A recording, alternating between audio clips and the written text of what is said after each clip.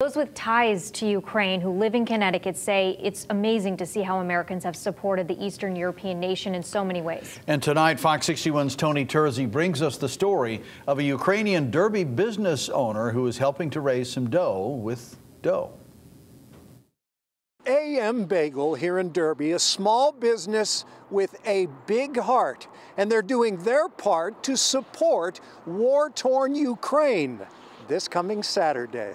Means everything to me. It's my heritage, my culture, where I was born. So Myron Senyu and his wife Alexis, who've been doing bang-up bagel business since they opened their doors in Derby a year and a half ago, wanted to do their part to honor his roots. So on Saturday, we will be making blue and yellow bagels, as well as all of our other flavors. We're hoping to make over 1,000 of our blue and yellow bagels, and for our regular bagels, it's going to be 2,500, if not more. Which would be more than they've ever sold in one day. And all of the proceeds will be going to the United Ukrainian American Relief Committee. We're donating 100% from that day. So anything you purchase here that day, we're donating that money. So you can get cream cheese, coffee, whatever you want, and we're going to donate all of it. And Myron says if you can't make it out to AM Bagel on Saturday, he encourages you to look for the link to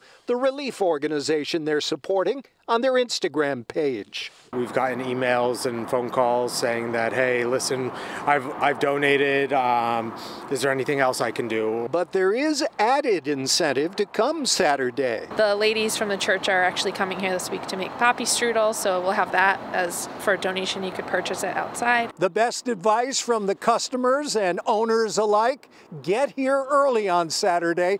Doors open from 8 until 1, but I'm told the line often stretches around the building, and that's on days when there are no promotions happening. Here in Derby, I'm Tony Terzi, Fox 61 News.